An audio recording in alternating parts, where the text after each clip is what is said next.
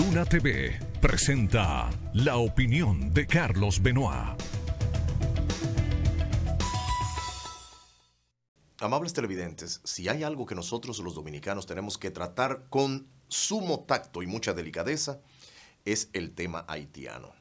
Es increíble, inverosímil, que siendo nosotros el único país que comparte la isla con el pueblo haitiano, precisamente seamos nosotros quienes estemos constantemente tanto en la mira haitiana como en la mira internacional para tratar de culparnos siempre de parte de lo que ocurre en Haití. Pero aparte de ello, siendo nosotros el único país del mundo que se ha echado sobre los hombros la desgracia del pueblo haitiano, de su gente, de su salud, de su educación, del albergue en una nación sin importar la condición de legalidad o ilegalidad de los inmigrantes que día tras día azotan a la República Dominicana, a los intereses de los dominicanos, la seguridad de los dominicanos, la estabilidad, la integridad nuestra como nación y por encima de todo ello, siendo nosotros siempre los primeros que llegamos allí a ayudar, los únicos que les acogemos, los únicos que entregamos nuestros puestos, nuestras plazas de trabajo,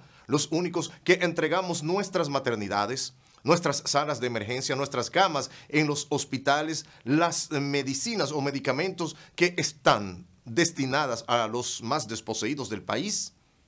¿Qué más?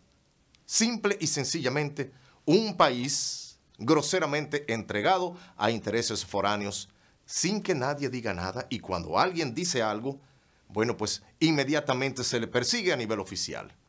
Esa es una realidad que a partir de 1996 estamos viviendo de manera encarnizada. Niegue aquel que quiera negar, es una realidad que se le puede negar a cualquiera fuera del país, pero a los dominicanos que vivimos constantemente dicha problemática, no hay forma de hacernos ver aquello que no existe. La realidad está ante la mirada de cada dominicano. Ahora bien, como he dicho en otros análisis, en otras opiniones, en mi otro programa, dígame usted, en redes sociales, en artículos que de vez en cuando escribo para la prensa, no significa ello que nosotros no seamos solidarios con el pueblo haitiano, como lo hemos sido con cualquier otro pueblo históricamente. Si hay un ciudadano verdaderamente solidario, hospitalario, ese es el solidario dominicano. No es una casualidad que tengamos tantos extranjeros viviendo aquí en el país. No solamente el 95% que, representa la masa de extranjeros viviendo en el país, que son haitianos, pero tenemos muchísimos suramericanos, venezolanos que los acogemos, cubanos, ecuatorianos, colombianos, peruanos, argentinos, y esto sin mencionar personas que incluso vienen de países avanzados, como el caso de los Estados Unidos, de Canadá. Personas, algunos que vienen escapando, otros que vienen ya en edades avanzadas a aprovechar las bondades climáticas que República Dominicana ofrece y sobre todo que aquellos que han ganado sus vidas en monedas poderosas, aquí el dinero les rinde. Aparte precisamente de que tenemos un verano relativamente cálido, pero bastante fresco a lo largo casi de todo el año. Y Europa. Nosotros somos una de las cunas en las Américas que más alberga a extranjeros. Por lo tanto, jamás se podrá decir que República Dominicana no es un país hospitalario ni solidario. Pero volvemos a lo mismo. Todo tiene que tener un límite y debe siempre existir una frontera bien trazada. Y no me refiero a la frontera entre República Dominicana y Haití que divide en dos esta isla. Me refiero a una frontera conceptual, a una frontera de lo que se puede y lo que no se puede.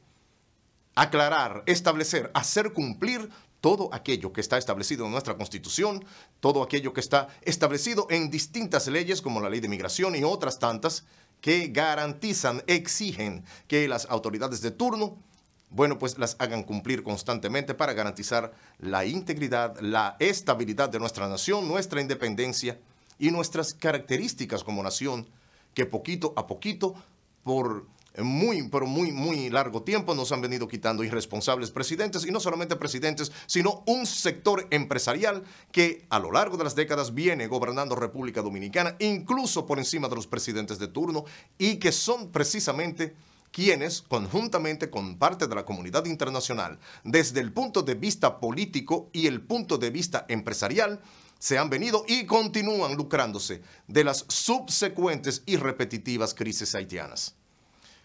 Los movimientos, el nombramiento de un nuevo embajador en Haití, la llegada de cuerpos especializados de soldados de marines a Puerto Príncipe indica que algo grande definitivamente va a ocurrir y que aparentemente es más que inminente una intervención militar en Haití y todo aparenta ser que no llegará desde Kenia. Oiga bien, aparentemente, para utilizar la terminología correcta y no adelantarme a los hechos. Hay unos movimientos que necesariamente tengo que callar por un asunto de ética profesional, pero se están realizando unos movimientos en la frontera que definitivamente indican que aparentemente es cuestión de horas, si no días, un desenlace militar en Haití. Ahora bien, ¿podríamos nosotros creer verdaderamente en que sea una solución? ¿Podríamos creer que no se ha podido pacificar a Haití, contando la Organización de Naciones Unidas, el Consejo de Seguridad de la ONU, con países con tecnología militar que han barrido prácticamente pueblos enteros en naciones poderosas desde el punto de vista militar? Esto quiere decir que no han querido hacerlo porque no les conviene. ¿Qué creo yo que va a pasar en Haití? Lo que ha pasado siempre. Una intervención, hacen escaramuzas y todo dentro de algunos meses vuelve exactamente al mismo punto de partida para poder seguir utilizando al pueblo haitiano como hasta ahora lo han utilizado.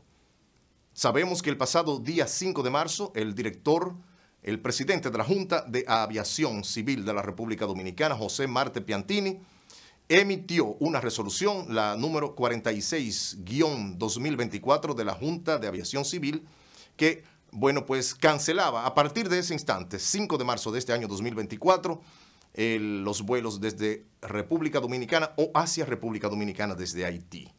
Resolución 46-2024.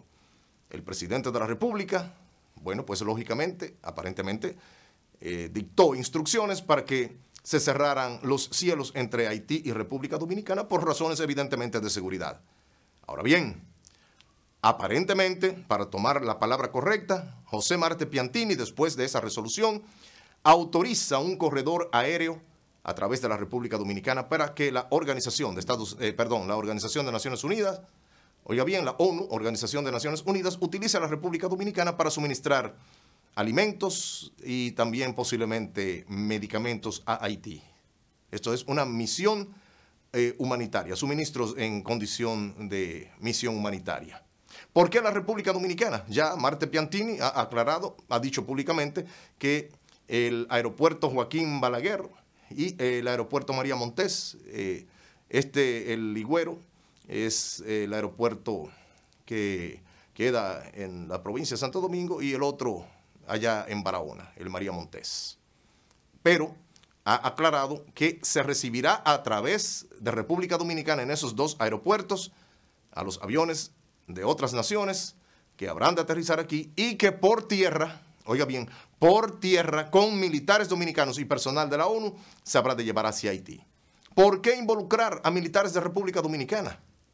Para nosotros, humildemente, que podría estar equivocado y puedo diferir de opiniones distintas, involucrar a militares dominicanos, por ahí comenzamos a cometer errores políticos que pueden ser sumamente costosos a Luis Abinader en esta campaña reeleccionista. Por eso insisto en que tenemos que tomar con mucho tacto, tomar con sumo cuidado y delicadeza el tema haitiano. Creo que involucrar a cuerpo militar de República Dominicana podría conllevar a situaciones que se le escapen de la mano a Luis Abinader y a nuestras Fuerzas Armadas, aparte de que vemos innecesario que con todos esos resquemores, malquerencias viejas entre Haití y República Dominicana, lo único que nos conviene es dejar que sean ellos mismos, dentro de lo posible, que es poco lo posible, y la comunidad internacional que tanto se beneficia, se ha beneficiado, se beneficia y se seguirá beneficiando del pueblo haitiano, como lo mantienen desde hace décadas, que sean ellos que se encarguen, porque involucrar personal militar dominicano puede ser visto en cualquier momento y aprovechado por las bandas que allí operan para crear el caos y desatar situaciones que nosotros como pueblo jamás debemos permitir. Debería, señor presidente, usted revisar, estudiar la posibilidad de que realmente no se involucre parte de las Fuerzas Armadas de República Dominicana en esta situación, aunque sea para factores humanitarios, lo cual entra inmediatamente en contradicción con todas las mafias que allí operan y quienes no quieren saber de la milicia dominicana. ¿A dónde, señor presidente, es que usted nos va a llevar con situaciones que siempre, a la hora de hablar de Haití, aparentemente los intereses de aquel lado siempre son antepuestos a los intereses de República Dominicana? Solo es cuestión de esperar. A ustedes, amables televidentes, como de costumbre, les agradezco su sintonía y les invito a buscar nuestros canales en YouTube, Luna TV Canal 53, y buscar, seguir, suscribirse y marcar las campanitas de Luna TV en Vivo y Luna TV RD. Del mismo modo que les invito, si así lo desean, a utilizar las secciones, las cajitas de comentarios de sendos canales en YouTube.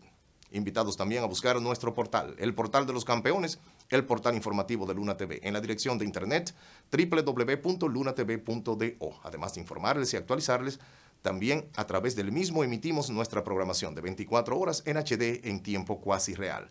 Como siempre, desde aquí, mi deseo es que Dios les acompañe, donde quiera que estén y a donde vayan. Amigos y amigas, hasta siempre. Luna TV presentó la opinión de Carlos Benoit. Hasta la próxima.